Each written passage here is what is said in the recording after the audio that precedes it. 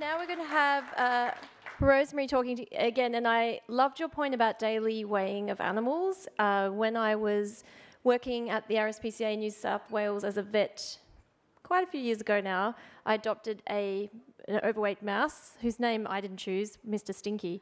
And because he was overweight, I needed to weigh him, so I went to a kitchen shop to get some scales so I could weigh things in grams, and I went and I said, I need to weigh things in grams. It's a mouse, and they were like, oh yeah, is it just?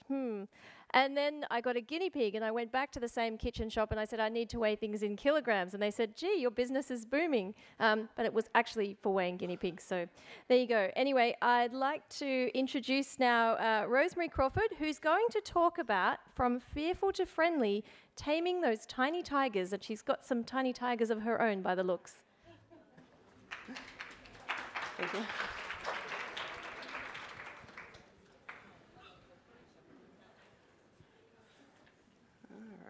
Get set up here. There's one tiny tiger. Here's our tinier tiny tiger. Where's my clicker? There we go. Okay, hi again, everyone. Glad to be here. Yeah. You know this already? We're a nonprofit, yada, yada, yada. Good. Okay, whoops. There we go. So, taming tiny tigers. I still did not have any coffee between the last session and this one, so we'll see what we get here. This is one of my favorite things. I need to put this here. Because most of the kittens I tend to foster are the medical kittens, the really, really sick panleukopenia kittens, the ones that hour by hour you're not sure they're going to still be with us, which luckily most of the time they are.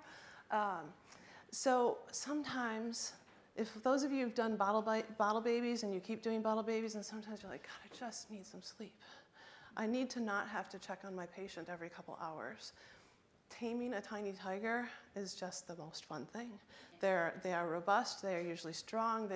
Sometimes you're a little bit happy when they get a little bit of upper respiratory infection, so you can kind of calm them down a little bit and work with them a little easier. But it's just an emotional, it's fun for me. So I hope it will be fun for you. If you haven't considered taming tiny tigers before, maybe this will open up a chance for you. So we're going to look at some key factors involved with taming these little guys by providing their appropriate environments to get them feeling safe, get them feeling confident, get them to come out of their shell and start interacting positively with humans. We're going to talk about some positive protocols that really seem to make a difference, really easy but practical. Pitfalls to the progress, and what do you do when it just seems like kitten isn't progressing? And then, of course, and really maybe this should have been at the front of it, is the safety for everyone involved. We need to make sure that our caregivers are safe, and we also, of course, need to make sure that the animals that we're caring for are safe in this entire process. So some factors affecting success. Nature versus nurture. Each animal is different. Even animals from the same litter will act very different. And I love this picture here.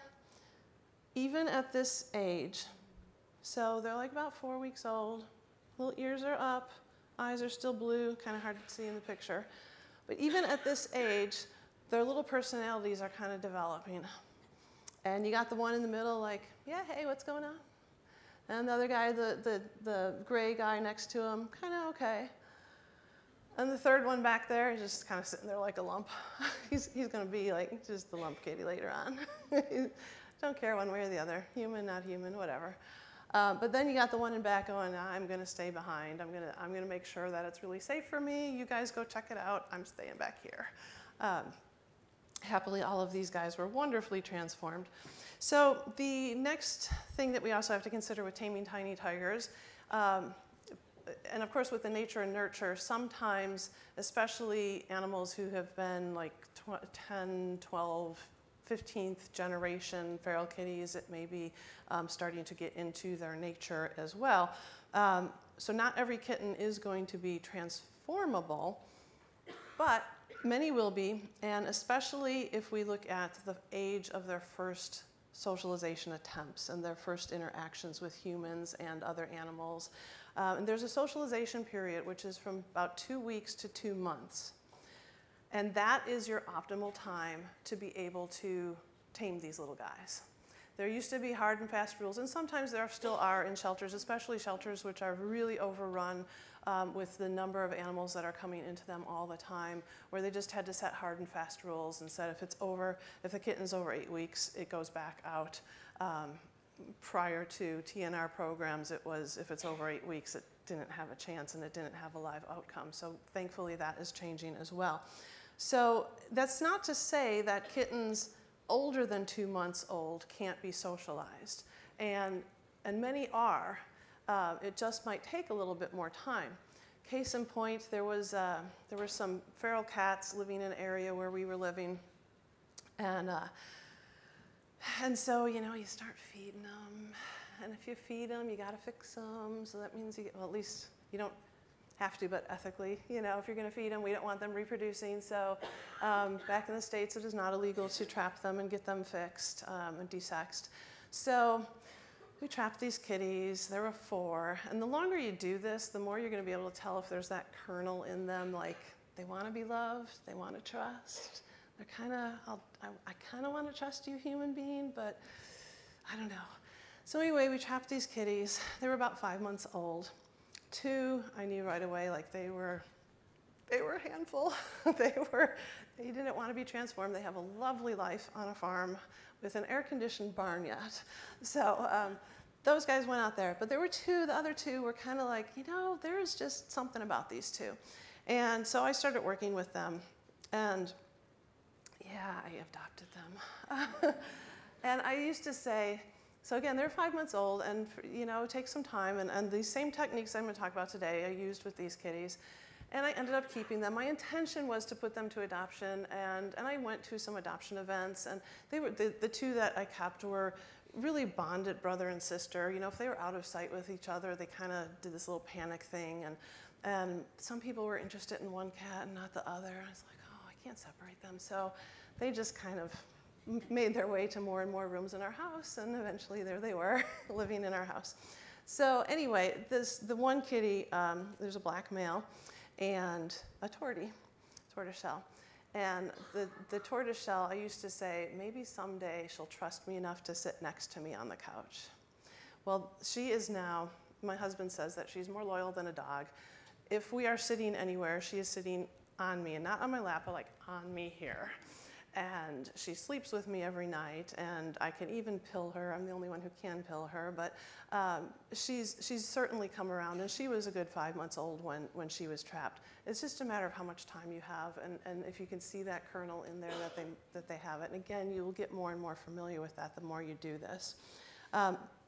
So back to what works and what doesn't work. Previous experiences. Now, if these cats that I trapped had really, really bad human experiences to start, they might not have been willing to come around. And who knows, maybe those 2 that were like, really a handful, maybe they did have really bad experiences. I don't know. But when they have the experiences, what age they are when they have those experiences, and if they are good or bad experiences with humans or with other animals, that can really affect if they're going to come around and how long it might take them to come around. And so that's the time available. If you're going to tame tiny tigers, sometimes your shelters and rescues are full. How much time the kittens are allowed before you start to see improvement and make a decision one way or the other if they're going to go back out where they were trapped and be in a managed colony, or if they're going to continue being socialized and eventually go up to adoption. And the other aspect about the time available is how much time available does your staff or do your volunteers have? If you put these kittens in a cage and you do not interact with them, they are not going to come around, period. So you have to do a lot of interaction. You have to have a lot of volunteer and staff involvement. So let's set the stage for success. When we first bring these little guys in, what are we going to do for them? So of course they need to have a safe, quiet, and contained environment. And I have some pictures here of some various boxes. There's a feral cat box that you can put a clear cover on the front and be able to transport them a little bit more easily, and they can still use it as a hiding place. There are these cardboard boxes, these little castles that you can kind of turn into the box that they go home in. There's a little perch on the top. They can still hide underneath. These are nice because for disinfecting, you can just throw them out, but it can get a bit expensive. On the bottom is actually for rodents, guinea pigs, ferrets, and it's a little igloo. And you can't really tell very well from the picture, but it's a little transparent. And that's great because one, you can disinfect it pretty easily. You can completely submerge it in some disinfectant and get all the nooks and crannies. But also that transparency a little bit, the kittens feel secure, but you can kind of still see in there and see what's going on pretty easily without having to disturb them. So there's all kinds of options, even plastic boxes at stores where you buy supplies for humans, or cardboard boxes that your things come in. Give them a little hidey spot. Of course, set them up with food and water, or their litter and their bedding. The litter, if we can have it at least 3 feet away from the food, very nice. Again, UC Davis, wonderful resource. If you go to their site, they have information about how to turn cage banks into like multiple cages for the single animals by putting those portholes in them, so they can go between 2 sections, have a litter on one side, your food and your bedding on the other side. And plus it's really good for if you have kittens with a really feral mama cat, or even in the beginning when the kittens are still very feral, if they're the 8 weeks, 10-week-old kittens. It's nice to have that ability to close a porthole in between, clean up one side, scoot them to the other side, clean up the other side, and not really have to do too much of stressful handling for the kitties. Stress, so there's where also pheromones and lighting can come in. There's sprays like Feel Away and comfort sprays that are good cat pheromones to help calm them. You can spray those in their environment before the kittens are put in there. There's an alcohol base to it, so do it, half hour or so if you can before putting the cats in there, so the pheromones are there, but the alcohol has been able to evaporate away. And likewise, some nice soft mood lighting for these guys. No spotlight shining right into their cages. So the initial interactions. In your organization, it's really important to decide if you're going to be trying to tame tiny tigers, that you have protocols in place of who's allowed to handle them. And you may have to do a bit of an assessment to figure that out first and see how potentially dangerous they might be. Are they willing to strike? Are they willing to bite? And having really staff members only work with them until we know that that the kittens have calmed down a bit, and perhaps you're very well trained volunteers who have had some training specifically for working with these kind of kittens are then able to work with them. And then eventually the plan is like anyone should be able to be with them, including children, as they progress. So the other thing to consider is when they first come in, they're terrified, and sometimes aggression is because out of fear, and it's not their nature to be aggressive. They're just scared out of their minds. They're in a totally different environment, new sounds, sights, smells. They don't know what's going on. So make sure that everyone who is working with those kittens, everyone who's going in and out of those rooms where those kittens are being held, are talking softly.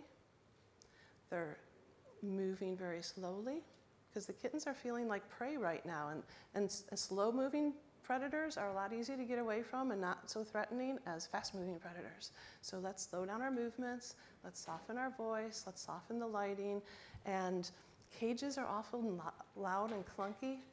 Can we just, latch the cages and not slam them, and not yell across the room, hey, can you grab me a bowl? Nice and calm. Let these kittens calm down. Avoid direct eye contact. It could be really threatening to them, and it's threatening to us if someone comes up to us and is like, what are you doing? So, we don't want to do that to them. And when you do have to handle them, a gentle but firm handling. You have to remember they may try to escape, so you need enough firmness in the handling, certainly using gloves if that is if it's initial handling. And your gloves at your places, they're not one size fits all. So please don't put like tiny hands in these monster-sized gloves, because, okay, yeah, you're probably gonna not get bit as easily because you got these monster-sized gloves on, but you also can't handle the animal as well either because you can't feel what you're doing. You got this, all this extra material around you. So small, medium, and large are there for a reason. And don't forget the people with monster hands like me. Please get them some large ones as well. Do a quick look at them. We're not going to subject them to a full palpation and exam, but we just want to at least take a quick look at them to make sure that they're otherwise safe and healthy.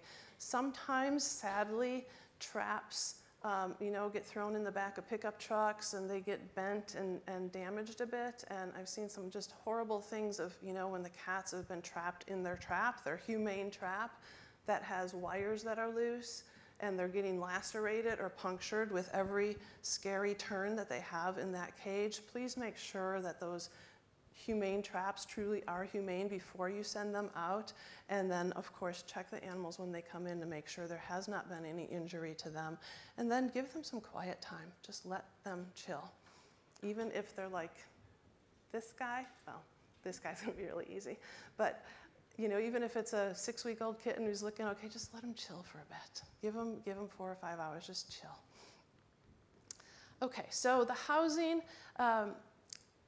if you can put them in a cage that's at least waist high or maybe a little bit higher, the altitude, the height of that cage is going to help them out to be able to think about your own cats at home. Where do they want to be? They kind of want to be up a little bit higher. They want to be able to see what's going on. They don't want to just see feet going by. They want to know what's connected to those feet. And so if they can start to look out of their cage and see their environment a little bit from up here, that's very helpful to them. And then likewise, when we're working with them, we can take a seat, and then we're all of a sudden more at their height, and rather than having to crawl onto the floor for a lower cage. As the kitten progresses, we're going to go ahead and give them some perks and some extra space, but we don't want to do too much of that right away, because a lot of times what's going to happen is if you do have to get in there to handle the kitten, they've got extra places to jump back and forth to. And the hammocks and things may be obstacles to you being able to get to the kitten and do what you need to do. And I'll show you some pictures in a little bit about that. Similarly, if you don't have cages, you can do this taming in a small bathroom. Think about disinfecting and think about safety. And a tile bathroom is a lot easier to disinfect than a bedroom with linens on the bed and curtains on the wall, because if these kittens do get sick, you're going to need to do some pretty serious disinfecting, and not all linens and carpeting will take that. So think about that as you're housing them. And if you are going to house them in a bathroom, please make sure you kitten-proof it. Toilet seat down, the lid down. Pretty much everything out of there. If there's things on shelves on the back of the toilet, if there's a cabinet underneath the sink that has cleaning supplies or whatever's in there, they will learn how to open up that door just to figure out what the heck is behind there. So just like child-proofing a room, let's do that for the kitties also and keep them safe. So some interactions then. There's a picture.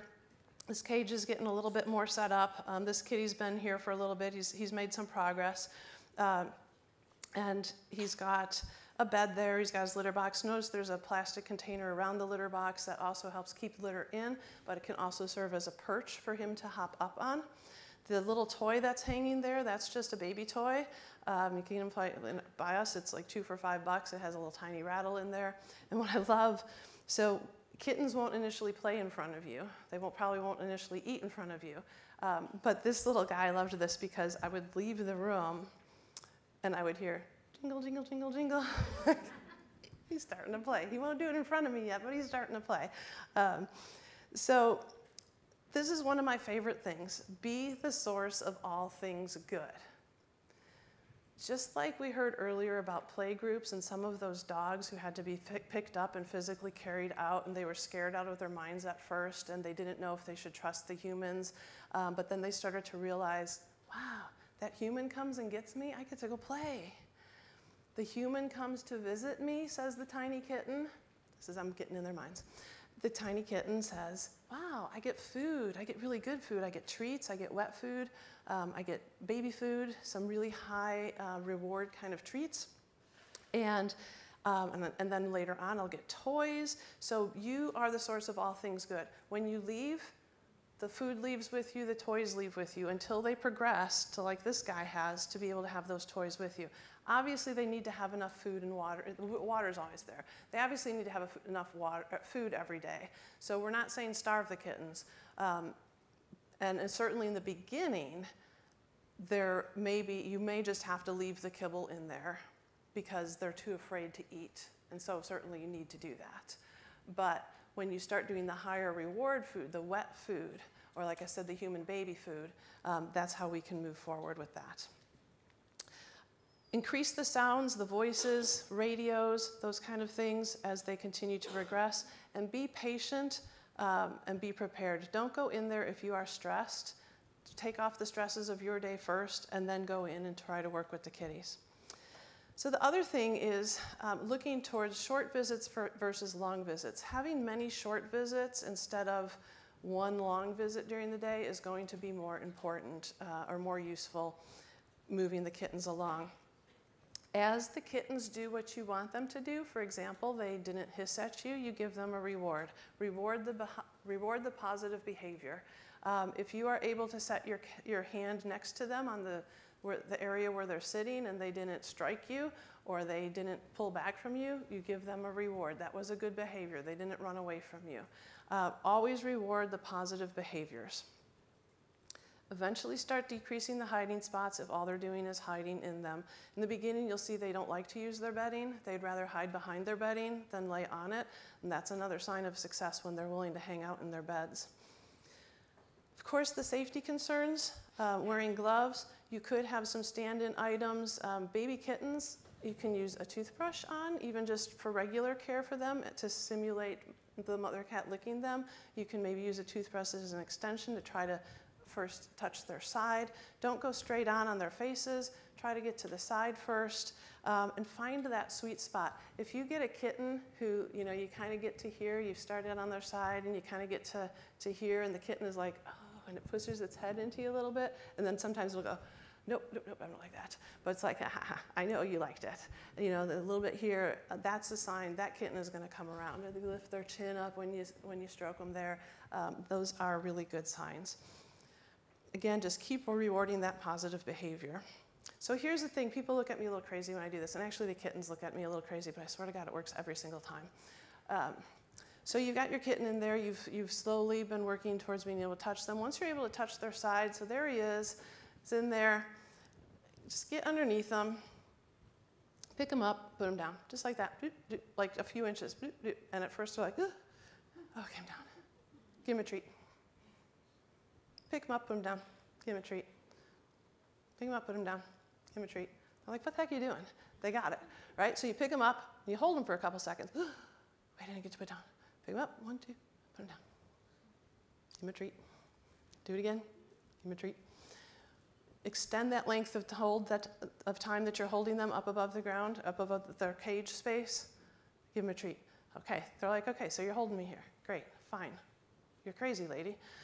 So pick them up, move them a little bit. Move them towards the front of the cage, move them back, put them down. You're not taking them out of the cage. You're not going, okay, you are going to sit on my lap on day 2. Give them some time.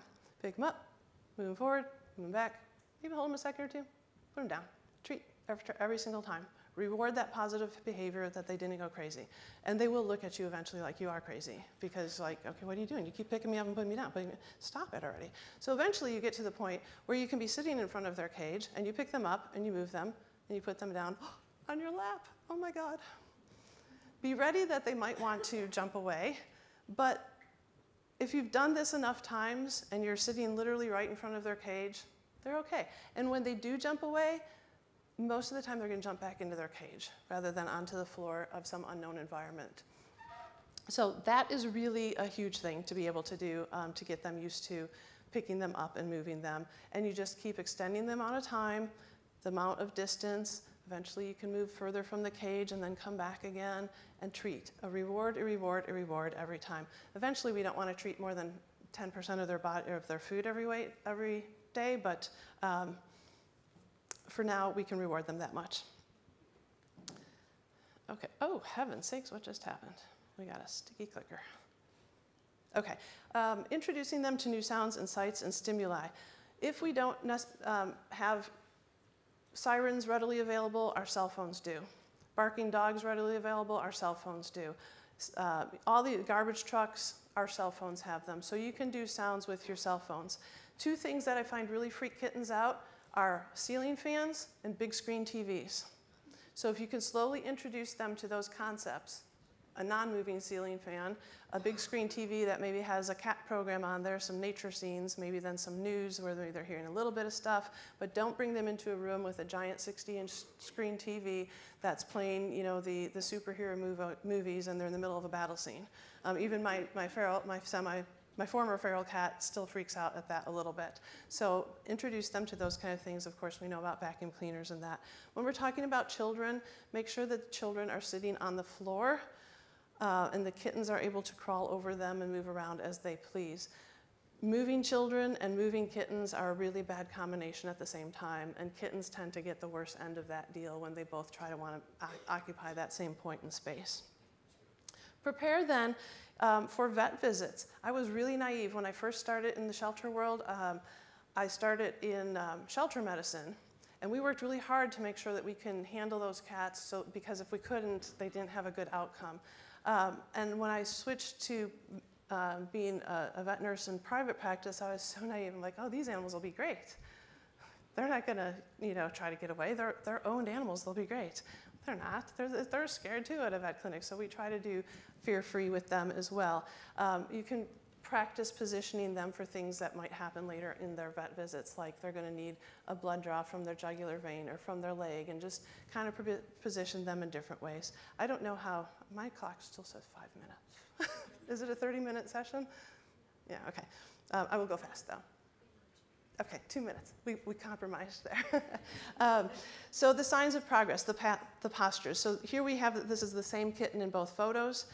In the beginning, you see he is hiding, and this is actually this is maybe about a week. The first photo is maybe about a week after he came in, and he's hiding still behind his bedding. But as they progress, they tend to relax more. They'll lay on their side. They'll keep their paws out they'll tuck their paws under rather than having them out and ready to strike. They will be able to sleep in your presence. They will be able and willing to eat in your presence and play in your presence. All of those things, as those are happening, you know you're progressing.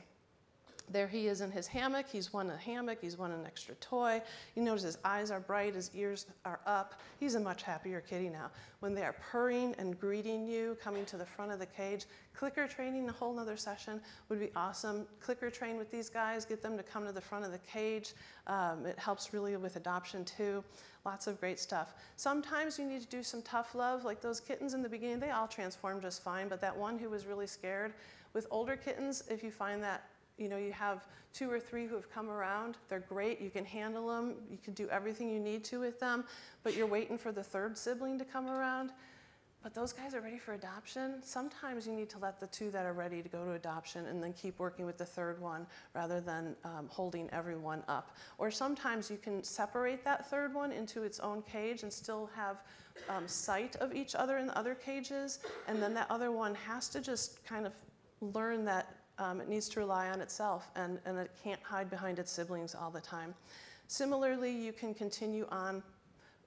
They can sometimes be adopted out when they're kind of halfway tamed, but please make sure if you're going to do that, your adopters know that they need to continue working with the kitty. Maybe if you have a behaviorist on staff who can kind of check in with them, because if they don't continue working with the kitty until it truly is social to them and hopefully to other people as well, they might just regress a little bit.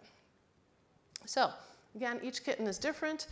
We want to have between that 2 weeks and 2 months is optimal. It doesn't mean that it can't happen otherwise, but it will usually take longer.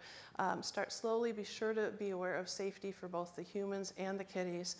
Be the source of all things good. The food, the toys, everything that is good is there when you are there, and it's not there when you're not, other than, of course, food in the beginning, which you can't deny them that.